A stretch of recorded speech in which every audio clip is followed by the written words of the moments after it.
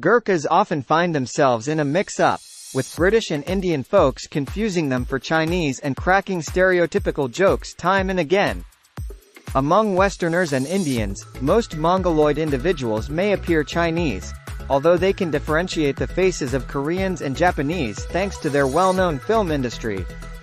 So, let's delve into the reason behind Gurkhas resembling Chinese. Nestled between India to the south and China to the north, Nepal holds the key to this puzzle.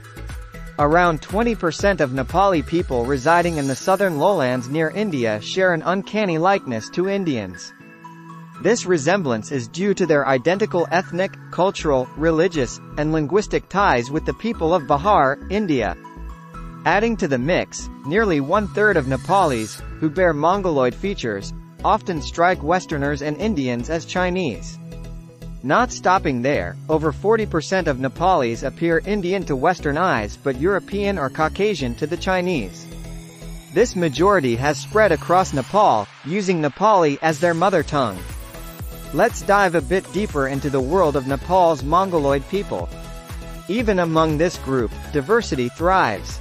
For instance, the Sherpas, known for their Himalayan climbing prowess, share a striking resemblance to Tibetans, as they trace their roots back almost 700 years to Tibet. Then we have the Tarus, who have inhabited the lowlands for millennia. But these distinct communities aren't the same as the Gurkhas we're interested in. Now, shifting our focus to the Gurkhas enlisted by Britain and India. Primarily, ethnic groups like Rai, Limba, Gurung, and Magars used to make up their ranks. The Rai and Limba communities are believed to have migrated from Kazakhstan to Nepal during prehistoric times, hence their Mongoloid appearance, which mirrors that of Kazakhs.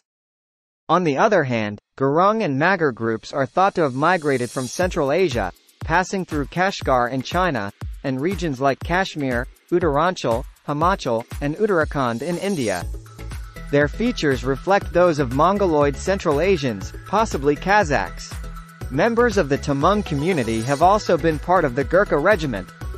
Like the others, they're believed to have originated from Central Asia.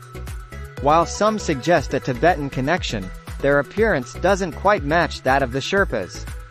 So, there you have it, the primary reason behind Gurkhas being mistaken for Chinese by both Westerners and Indians.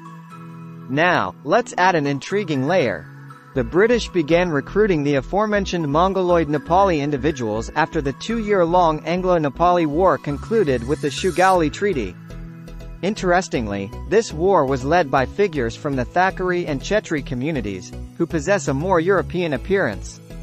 Curiously, the British didn't tap into these communities for their Gurkha squad. It is widely believed that loyalty played a crucial role, with these groups deemed less steadfast than their Mongoloid counterparts. Because of the fact that unemployment looming large across Nepal, even individuals from these communities started to try their luck with the British and Indian Gurkhas. Here's where it gets interesting. Some switched their surnames to sound more Mongoloid, adopting surnames like Magar and Gurung. As a result, many Gurkhas ended up resembling the 40% of Highlander Nepalis who have Caucasian-like appearance. However, there are those who secure their positions without altering their surnames, having passed the necessary exams.